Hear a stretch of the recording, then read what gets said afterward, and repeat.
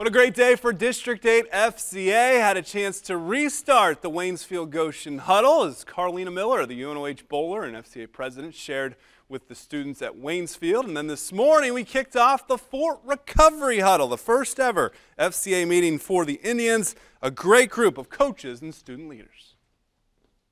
I just wanted to get deeper in my faith and learn more about the gospel and figure out ways to figure out who my true friends are and to just learn more about God.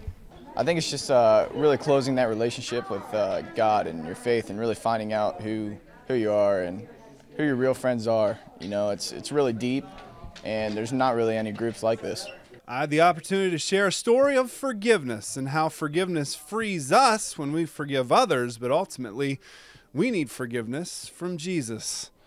Fort Recovery hopes to meet during lunch every other Friday. I feel like we could help everybody else out a lot and just do what we got to do to make this club work. Really excited for that group. Great student leaders, great coach support, lots of great things happening around District 8, including the kickoff to Ottawa Glandorf's FCA in a few short weeks.